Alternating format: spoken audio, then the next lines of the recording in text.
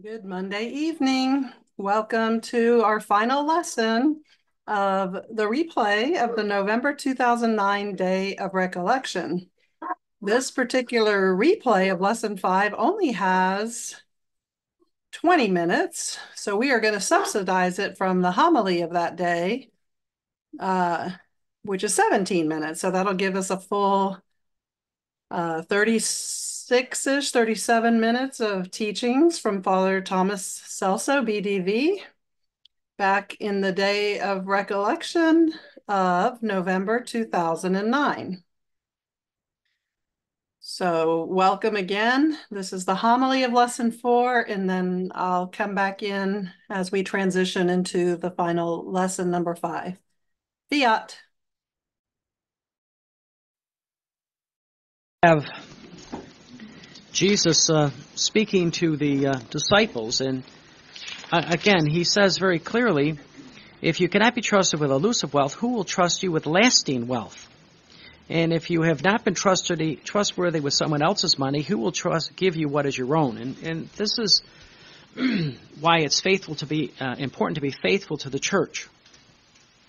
You cannot serve two masters. Either you will hate the one and love the other, or be attentive to one and despise the other. Either we're faithful to Christ and His church, or we're not. You can't be.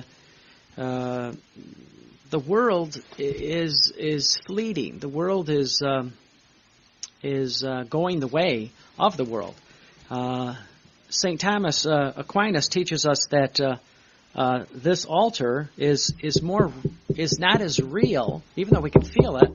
It's not as real as eternity.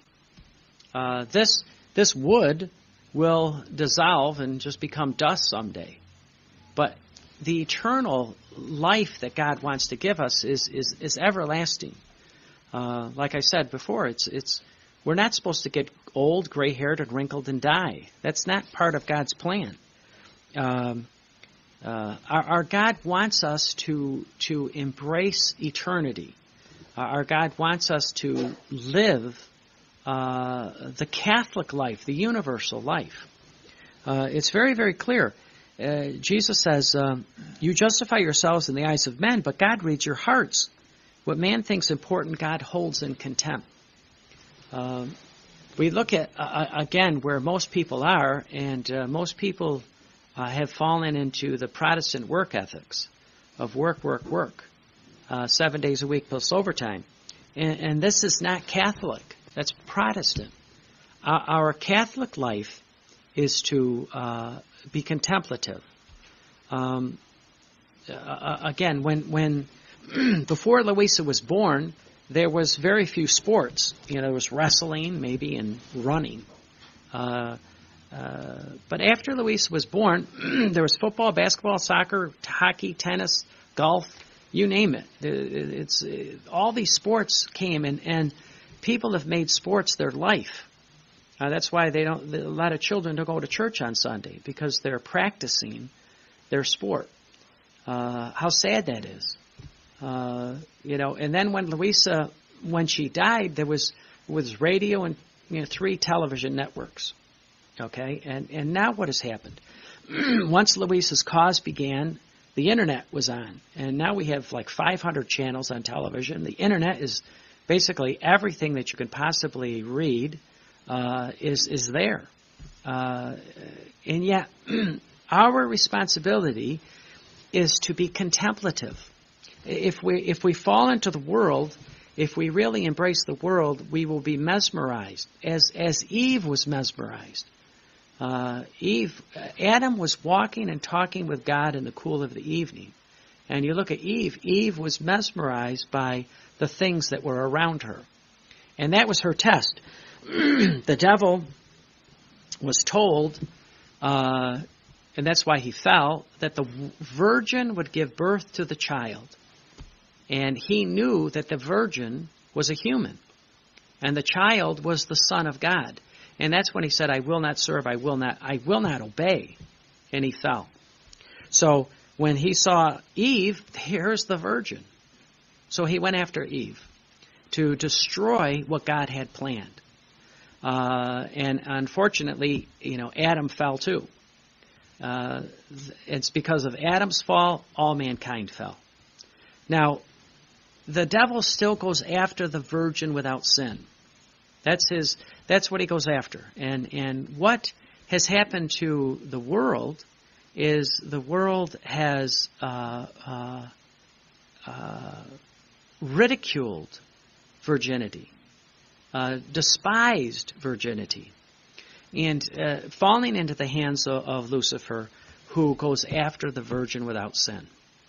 Our responsibility is really to focus on the Catholic life, the universal life. To protect the children, you really have to be in the world, but as Jesus says, not part of the world. Again, in the turn of the century, there was the parishes, the Catholic communities, and since this past century, the parishes have been destroyed, and the people, if you want to say, the Catholic faith has intermingled, if you want to say, with the world, and left the Catholic faith. Our responsibility is to be Catholic, is really to be Catholic, and we remember the blue laws. You couldn't shop on Sunday, yet one of the first stores that opened was a Catholic store to be open on Sunday. Our responsibility is to go back to the Catholic faith, to go back to the Catholic life. And when we do this, how good it is for us. Because the divine will, I've had people say to me, this person's a Catholic, I want to give them something on Luisa. I said, don't. Why? The person should be basically a daily communicant, praying the rosary, wearing the scapular, obedient to the church. Again, if you are a faithful Catholic, then you can go to the next step. But if you're not faithful, it's basically pearls in front of swine. What is important to Jesus, he keeps hidden, and we have to do the same thing. It's not that it's not that it's not for everybody, but at this point, you've got to be sure that when you give this gift, they want to embrace it. So what I find is the Catholics who are open to life are open to the divine will. If you're not open to life, if you're not being obedient to the Catholic Church, and what happens at that point is, if you say no to life, you say no to God, you say no to love, you say no to the divine will. And that's why, what's the percentage of faithful Catholics? It's very, very few. Very, very few. As a matter of fact, the majority of Catholics voted for a man who is pro-abortion and wants to kill not millions of babies, but billions. How sad that is. Our responsibility is to be Catholic, and everything that we think, say, and do must be of the Catholic faith. So we have to look at what Jesus is saying. You justify yourselves in the eyes of men, but God reads your hearts. What man thinks important, God holds in contempt.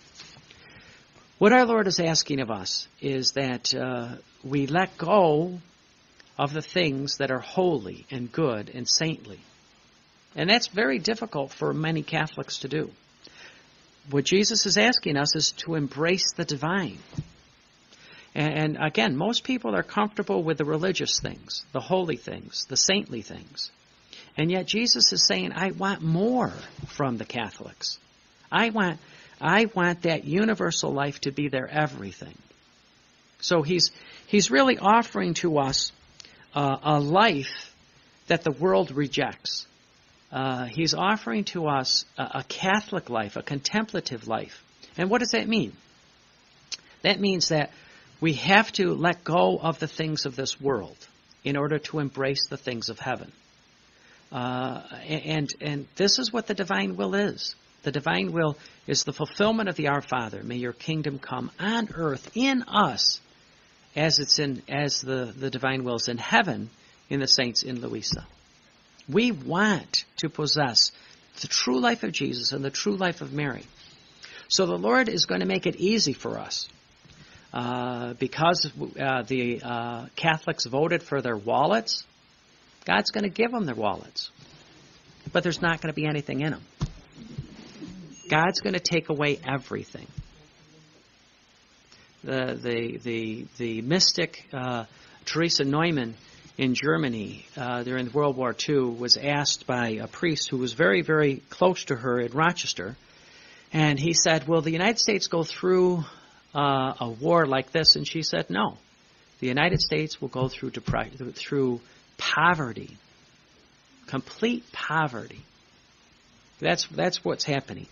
And so God is going to take everything away from us. And the one thing that we have to do is we can be upset about that or say, Fiat, I want the divine will. I want to live in the divine will. I want to possess the divine will. Now, we have to remember Christopher Columbus was a mystic. And this is one of the reasons why there's such animosity towards Christopher Columbus. He was a mystic, and for years he wanted to come, because Jesus told him, if you read the life of Christopher Columbus, that he would find a land where the kingdom of God will be established on earth as it is in heaven. And that's why he wanted to come to America, and that's why he wanted the gold, so to give it back to the king and queen of Spain so that they could fight the religion that was destroying the Catholic faith. And the first thing he did when he came to this land was he consecrated this to Christ. And if you look at Our Lady of Guadalupe, it's very clear here, right in the middle is USA. When I went to see Our Lady of Guadalupe in Mexico City, the first time I went there, I thought somebody spray painted that on. It was standing out so high, so amazing. Now, what's really wonderful is also what else is on this. It's L, U, and there's the I is nothing, S, A. So what you have is you have Jesus, you have with Our Lady of Guadalupe, the only image of Our Lady from heaven has USA, written on it, and also Luisa. Why? Because God has great plans for the United States. Yet we're going to have to go through great poverty in order to begin to live the life that God wants us to live. Again, everybody seems to be very upset and frightened of what's coming. There's only one person that's frightened, and that's the devil.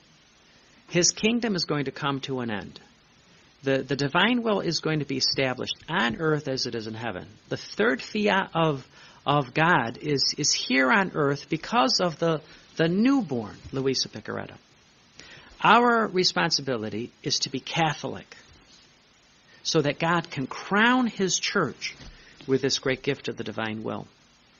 Again, if we're interested in the world, the flesh, and the devil, we better let that go and get interested in the Father and the Son and the Holy Spirit.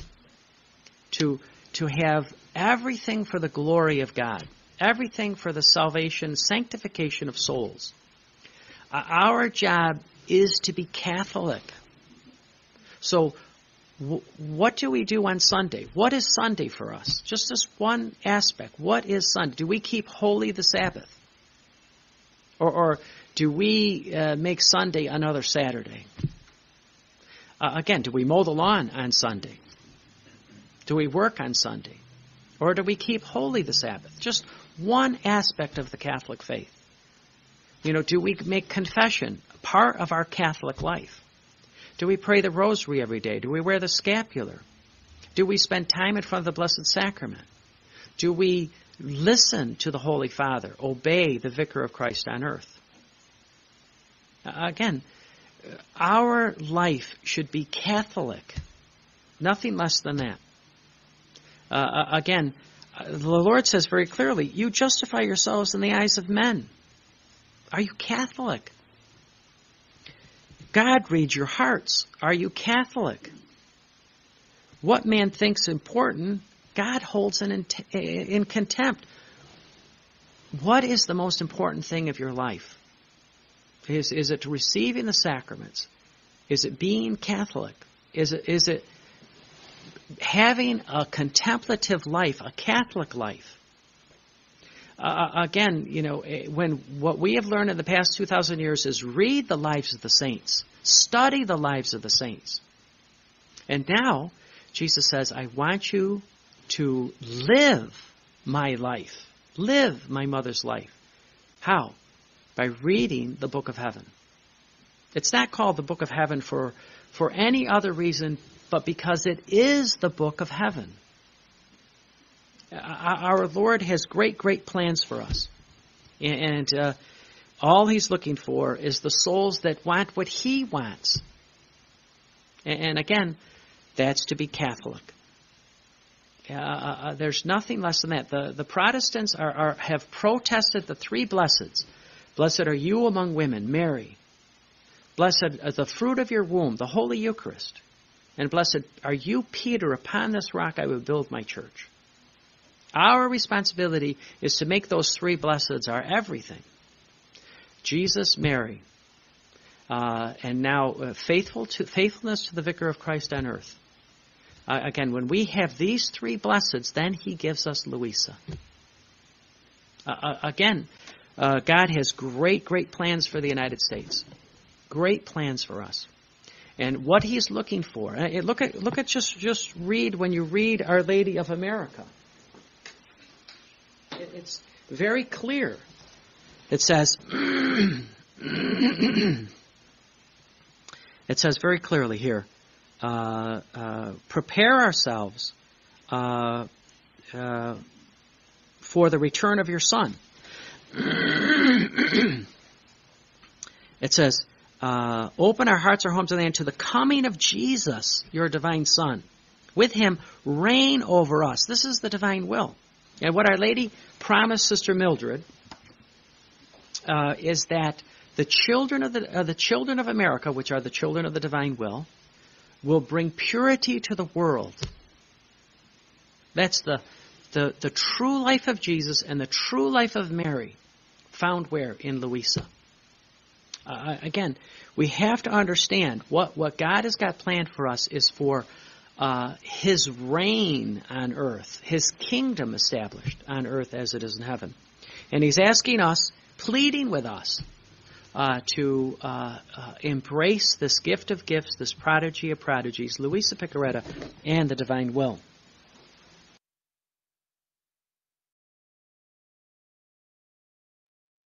Okay. I guess it's catchy. Excuse me. All right. So now we are going to proceed with lesson 5 of human will versus divine will, the difference between the sanctity of living and doing the divine will. Fiat.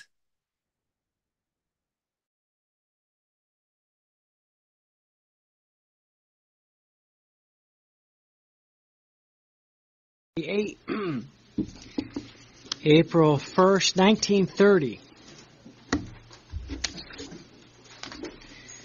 What it means to enter the prime act of the divine will. This is so essential for us to understand. When you pray, like say for example, you're praying your prayers before a meal.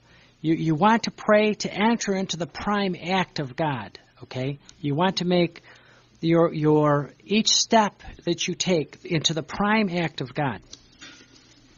The little drops that the creature forms in the sea of light, how God in all created things places as many acts of love for as many times as the soul wants to make use of them, how life has need of nourishment. Luisa begins, my poor intelligence feels as though drawn to cross the immense sea of the divine fiat. Okay, so here, what our God wants us to do is also cross the immense sea, this ocean of the divine will of God. Now, we can't do it. So that's why you hang on to Luisa. She knows how to do this. And within this sea, it goes in search of its acts in order to love them, to adore them, and keep them company. So this is why, Jesus says he wants us to be linked to Luisa, because she knows how to do this. We don't know how to do it. So always, embrace Luisa, go with Luisa. So my poor mind is under the influence of an irresistible force that makes it always go wandering in search of the acts of the supreme volition. Well, while I was doing this, I thought, what good do I do in going around over and over again in the ocean, the sea of the divine fiat? And people have said that. Why do I have to do this? And my sweet Jesus told me, my daughter Luisa, as many times as you go around in the sea of the divine will, so many places you take in the divine will, and you form your little drops of love within this ocean that dissolves in the divine will and remains inseparable.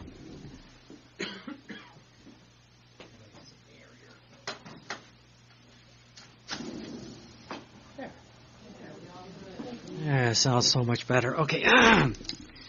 And my Jesus, as many times as you go around in the sea of the divine will, so many places you take in the divine will, and you form your little drops within this immense ocean that dissolve in the divine will, and therefore remain inseparable. So we are that drop of water that the priest puts in the chalice filled with wine. That drop of water is nothing. Yet when it falls into the cup filled with wine, that drop of water becomes wine. And it's the same thing. We are a drop of nothing. And we enter into the divine ocean of the divine will, we become part of the divine will, and everything that's in this ocean belongs to us. This is what God wants to give us. He wants us to recognize our nothingness, first of all, and how God is everything. We are nothing. And that as we enter into this, we become one in God. God becomes one in us. Okay, and we try and God feel your little drops, your little I love yous that loves us, and then forms one single life with us, triune God, and we, triune God, say, the newborn, Luisa Picaretta of our most holy divine will, loves us within our divine ocean, not outside of this ocean. And it is right that we, triune God, give Luisa the rights to let Luisa come into this immense ocean as many times as Luisa wants. So, more so, since Luisa wants nothing other than what we, triune God, want, and this is the greatest joy that Luisa brings to us, triune God, as if Luisa were bringing to us, triune God, on her lap all of our divine will, and overflowing with it from all sides, Luisa remains eclipsed within its divine light, and then we, triune God, enjoy seeing Luisa's littleness enclosed within our divine light. So here, even though we are nothing, and God is everything, and that's when the illumination of conscience comes, that's what we're gonna see. We're gonna see God alone is holy, holy, holy Lord God of Sabaoth, and we are creatures. You look at Hollywood. Hollywood is always giving an award to somebody, patting somebody on the back. Sports are always giving an award to somebody, patting somebody on the back. God alone is holy. God alone deserves all the glory, all the honor, all the praise. We're nothing. And yet we're trying to make ourselves, important. And who is Luisa? Luisa is the little newborn. Jesus says, this is what I love. I love nothing. And the more that we can really be ourselves, our nothing, in our nothingness, the more we can give God glory. So that's what he says. He says, we enjoy seeing in your littleness enclosed within our divine light. And if you feel the irresistible force coming to do your little rounds in this ocean, the sea of our fiat, and it is the ruling force of the divine will that loves so much to see your littleness forming the little drops of light within this ocean of the divine will. This is what it means to enter into the prime act of our volition, that Luisa takes her place in the divine will, and Luisa forming the divine will in her little drops. Therefore, hold it as a great fortune, going around and constantly in our fiat. So that's what God is looking for. He's looking for us to be linked to Luisa, to go around in the divine will, to the round of creation, round of redemption. Then I, Luisa, was found in the acts of the divine fiat in creation, and it seemed to me that they were all palpitating with love of their Creator God towards all mankind. The heavens, the stars, the suns, the sea, the air, the wind, all created things are in perfect accord among themselves, so much so that even though they are distinct among themselves, yet they live as though fused together. And this is so true that whenever there is the light of the sun, within that same space there is the air, the wind, the sea, the earth, but each one has its distinct heartbeat of love towards mankind. But while I was thinking of this and other things, my lovable Jesus clasped me in his arms, told me, my daughter Luisa, our love in creation was exuberant, but always towards mankind. In each created thing, we placed as many acts of love for as many times as mankind was to make use of them. Our divine fiat that maintains the balance in all creation is the perennial life of it. And as it seems that the soul is about to use the light of the sun, puts our love in exercise to make the soul encounter it within the light that she receives. So basically, as you see the sun and you feel the warmth of the sun, you encounter the love of God in the light of the sun, the warmth of the sun. And therefore you receive as much as you recognize. If she drinks our love and makes it be encountered, so as to say in her little while she drinks, I love you. If she breathes the air, our love says to her repeatedly, I love you. If she walks, the earth says to the soul under her steps, I love you. There is not one thing that the soul may take, touch, see, in which our divine love does not make its happy encounter with the soul by saying to the soul, I love you, to give the soul love. But do you know what the cause of so much insistence of our love? To receive in each thing that the soul may take the encounter of her I love you. So the infinite love wanted to meet with the finite love, to form one single love, so as to place in each soul the balance of its love.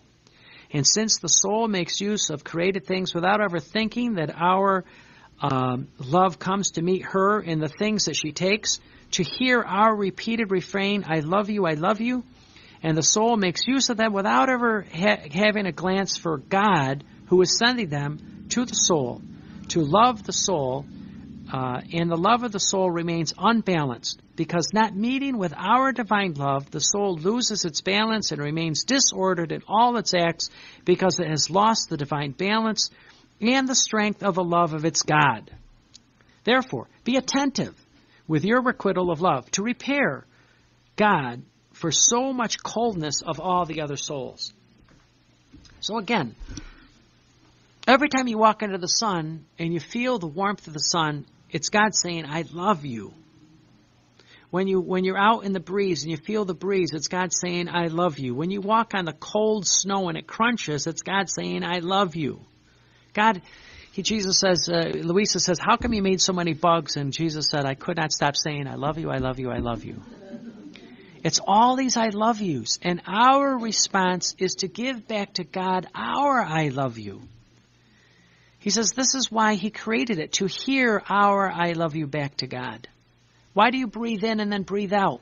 God breathes in his I love you. We breathe out our I love you. Why does your heart pump blood in and pump blood out? God pumps his I love you into our heart, and we give our I love you back to God. The waves against the shore, it's I love you, and the shore gives back. It's the reciprocal love that God is looking for. This is the contemplative life that God is looking for, that we be aware of all the I love yous. I mean, in the spring, how many I love yous are in the flowers all the way around us? He doesn't make one flower. He makes billions of flowers all around us. It's not one bug, but billions of bugs. The leaves on the tree for fall, it's not one colorful leaf. It's all the leaves that are colorful. This is what God is, He's expecting us. He's pleading with us to come back to live the life that Adam lost. This is the contemplative life. This is not a holy life, a saintly life, or a good life. This is the life that God breathed into Adam. He breathed the I love you. He wants to hear our I love yous. And how do we get them? Where do they come from? Luisa. She knows how to do this. So, Luisa says, I continued my round in the acts of the divine will, and I thought to myself, but what is the use for so many times that I go around and around in the supreme fiat to follow its acts? And my sweet Jesus added, my daughter, Luisa, all lives have need of nourishment. Without nourishment, a person neither forms nor grows. If the nourishment is lacking, there is the danger that the life may be taken away from him. Now, following my holy divine will, uniting oneself to its acts, going around and around in the divine will, serves to form the nourishment with which to nourish, forms and makes its life grow in your soul. Okay, so Jesus is showing us how to live. Again, with Luisa. Its life can nourish itself with no other acts but those that are done in the divine will. Nor can the divine will form in the soul or grow if the soul does not enter into the divine will by the union of her acts. The divine will forms her in the soul its birth of light to form its life of divine will in the soul. And the more acts of the divine will that the soul forms, the more the soul unites herself with its acts and lives in the divine will, the more abundant food she forms to nourish the divine will and make the divine will grow more quickly within her soul. So Jesus says to Luisa that every act that you do in the divine will is feeding God. It's feeding God. You're nourishing the divine will. And God feeds on our I love yous. So every I love you, I mean, how many times have you fed God today? How many I love yous did you give to God that God nourished himself on? God has given us all these I love yous all around us in creation and redemption. How many of I love yous have we given back to God to nourish God? Now think about it. He feeds us with his body, blood, soul, and divinity in the Holy Eucharist. And now he wants us to feed him with our I love yous. How glorious this is. Is God starving? Are you feeding God with your I love yous? This is what he lives for. He lives for his I love yous coming back to him from us. The reciprocal love. All the I love yous are around us, and we have to begin to see them, to hear them all around us. And we have to give back to God our I love you. I mean, how glorious this is that our God is offering an opportunity for us to feed him. Our Lady fed Jesus. And now Jesus is saying, I want to be fed. I want to be held.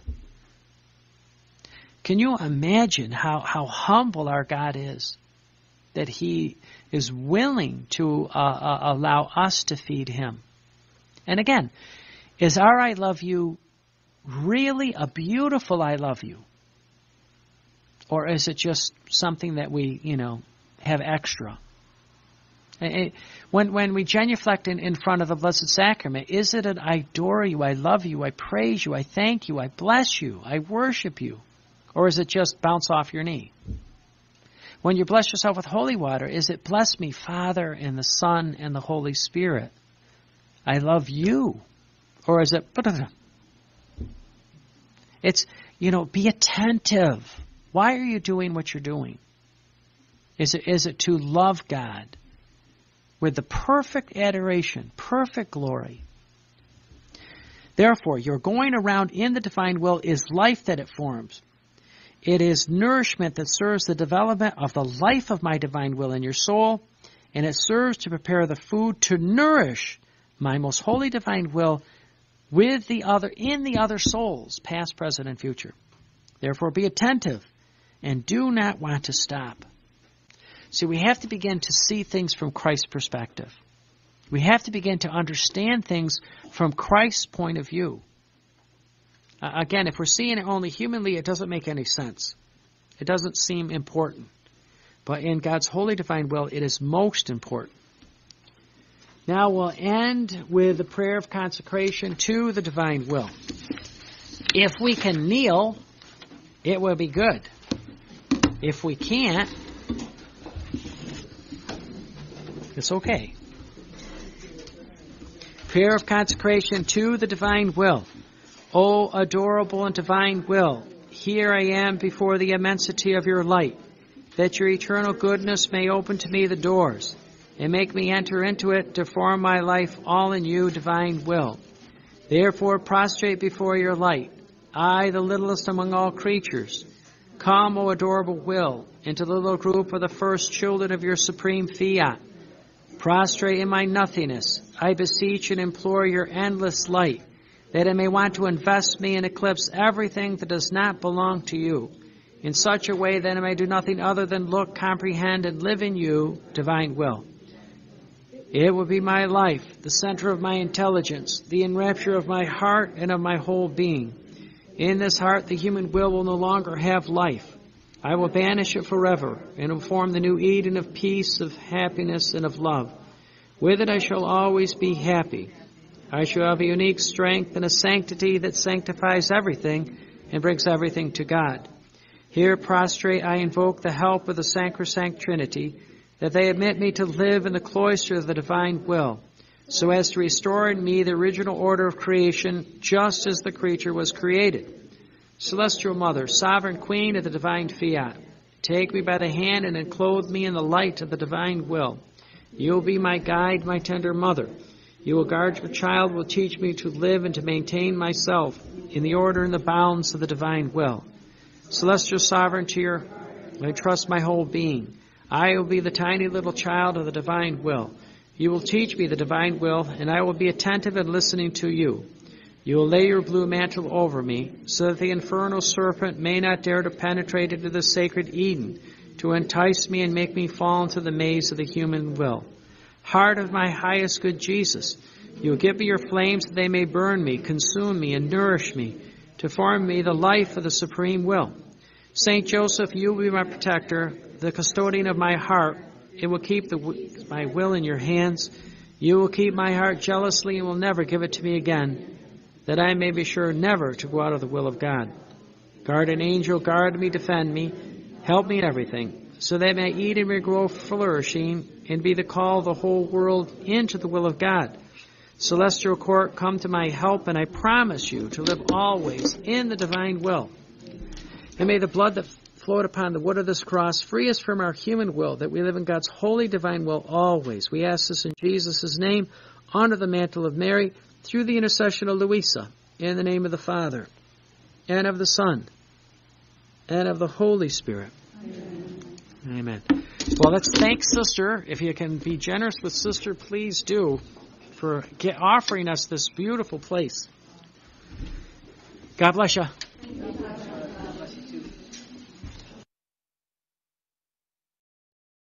All righty. Thank you for joining us on the closing lesson of the human will versus the divine will, the difference between the sanctity of living and doing the divine will.